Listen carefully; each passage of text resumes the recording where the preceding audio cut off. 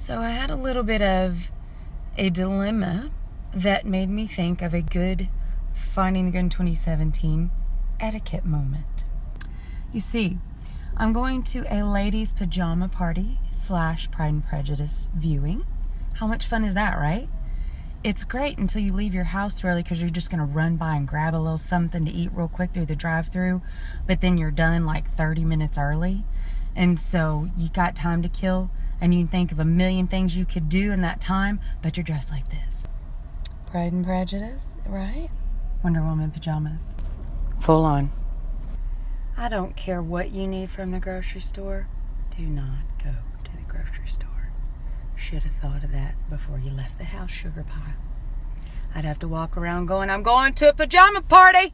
Going to a pajama party. Don't do it.